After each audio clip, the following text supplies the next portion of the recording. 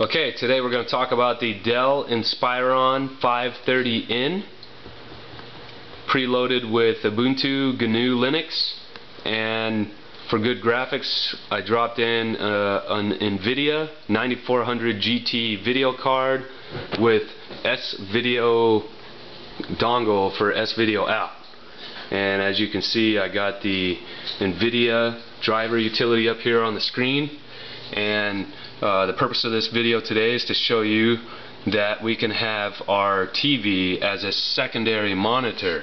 So I have a 51-inch legacy Panasonic television with an S-Video jack there for an input. That's the Ubuntu desktop shown on there, and we can take and we can use this utility here to set it up as a secondary monitor.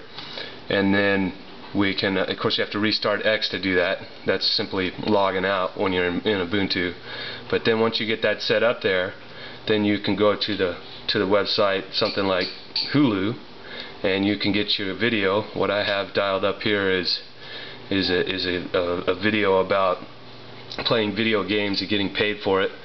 And you can pop out the video and drag it over to the TV to watch it on the TV. So we'll take it over here, and as you can see on the television, it'll come over there, and we maximize it. And I'm not going to record too much of this TV show here because I don't want to infringe on their copyright. But as you can see, it works, and so you can watch movies and television shows and all the commercials that come with them to monetize the Hulu site there with your Ubuntu Linux machine.